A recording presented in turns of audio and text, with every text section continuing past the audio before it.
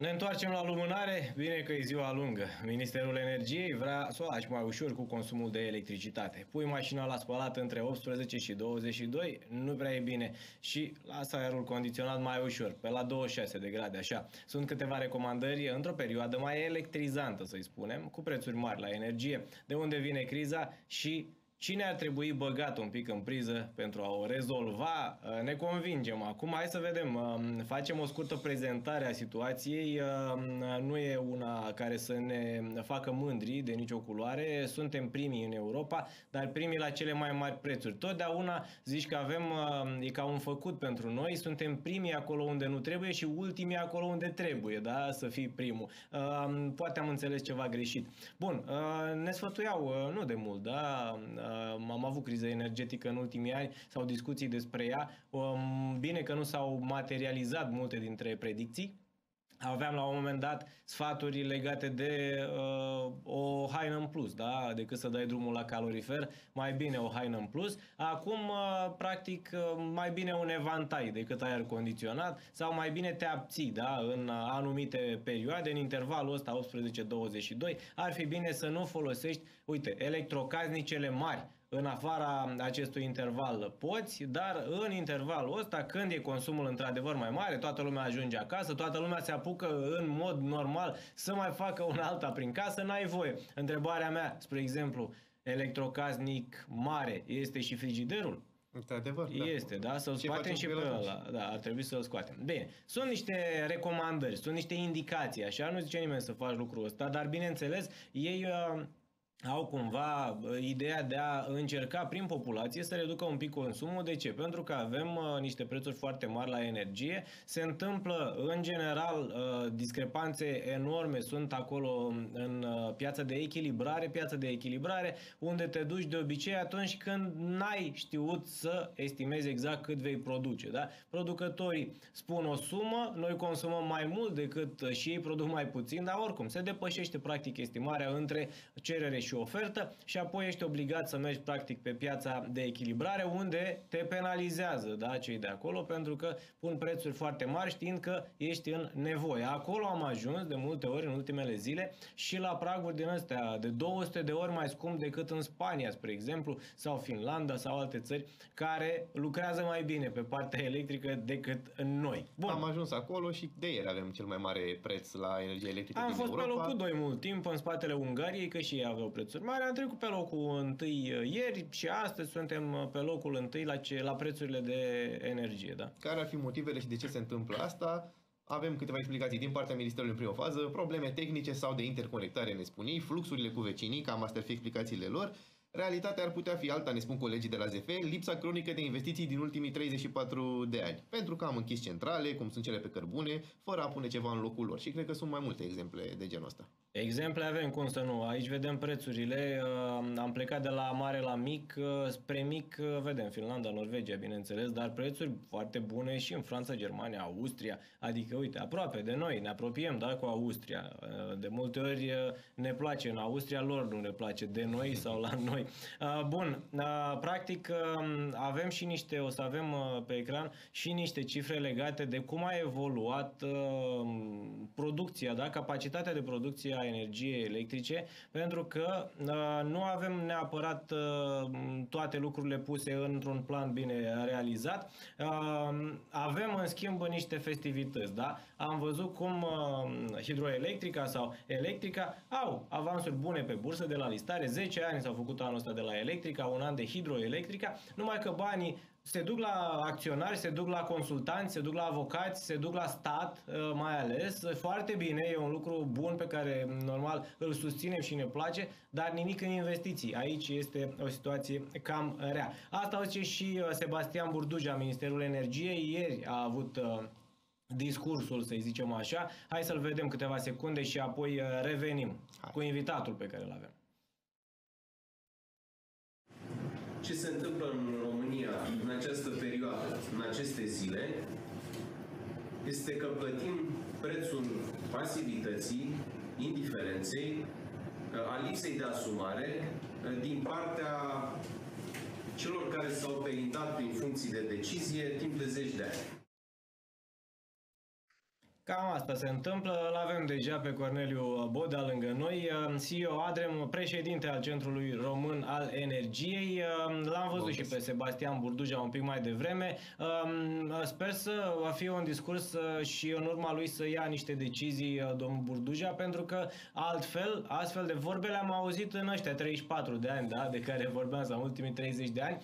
Cei dinainte sunt de vină, dar nici noi nu facem nimic. Înainte să trecem la partea, să-i zicem așa, tehnico-tactică, aș vrea să vă întreb în primă fază cum ar trebui să privim noi ca niște consumatori normali, civilizați din anul 2024 într-o țară ca România cu puternic potențial energetic, cum să privim indicațiile pe care ni le dau cei din minister, care de altfel sunt de înțeles, normal, când avem o situație dificilă, trebuie să o trecem împreună, eu pricep toate lucrurile astea, dar totuși nu e o discrepanță așa între unde ne dorim să fim, unde credem că suntem atunci când ne uităm poate pe străzi, când ne uităm că avem practic turiști care vin în România, suntem și noi turiști la rândul nostru, niște țări super civilizate și auzim că ar trebui să punem mașina de spălat mai târziu, mai devreme, ar trebui să dau aerul condiționat încât să fie ca afară, eventual, la aceeași temperatură. Adică, cum le interpretăm, ce ar trebui să reținem de aici și este justificată până la urmă o măsură de tipul ăsta, în momentul ăsta, cum să, eu nu știu cum să mă raportez, sincer, să o iau în glumă, de râdere, sau să fiu serios îngrijorat de situația în care ne aflăm. Acum sper să nu vă dezamăgesc, dar în primul rând vă mulțumesc pentru invitație, dar trebuie să fiu de acord cu ministrul Burduja. Ceea ce avem astăzi, partea negativă, pentru că avem și părți pozitive, dar partea negativă pe care o vedem astăzi manifestându-se în sistemul energetic este datorată unei lipse de investiții și de activitate eronată, să spunem, în sectorul energetic de mai bine de 20 de ani. Este adevărat. Din păcate și pentru mine și pentru domnul ministru și pentru noi, acest lucru nu ne poate ajuta acum, ci doar ceea ce facem de acum noi. Al doilea subiect. Noi suntem, desigur, foarte obișnuiți cu toții să utilizăm energia electrică așa cum dorim și să o considerăm un dat așa de bază. Și este normal. Dar trebuie să fim de asemenea conștienți că luptăm împotriva schimbărilor climatice. Este un lucru pe care nu ministrul energiei, nici premierul, cât de mult și-ar dori ei, nu și-l vor putea, l-ar putea lua ei ca să-l rezolve nici în România, nici în alte țări. Și noi, toți consumatorii de energie, toți oamenii de pe planetă, trebuie să ne angajăm în această luptă. De aceea am decis să introducem mai multă energie verde. Energia verde, în lipsa unor investiții susținute în infrastructura de transport și de energia de transport și de distribuție a energiei, nu va putea fi folosită eficient. Asta vedem noi astăzi. Avem investiții majore în energie regenerabilă, trebuie să avem și rețele suficient de inteligente și de flexibile care să facă uz de aceste capacități fantastice pe care România le are. În consecință, asta asistăm. Într-adevăr, o lipsă de programare care vine din trecut și un efort pe care astăzi îl facem cu toții, deci nu foarte coordonat. Nu foarte coordonat pentru că ANR-ul, de exemplu, continuă să aplice o politică pe care eu o înțeleg într-un fel de protecție a consumatorului în sensul menținerii unui tarif de transport și distribuție cât mai scăzut, în pofida incentivării unor investiții absolut necesare în rețele pentru ca ele să poată să facă folos inteligent de capacitatea de energie regenerabilă majoră pe care o avem și care noi așa este mai puțin stabilă, este fluctuantă.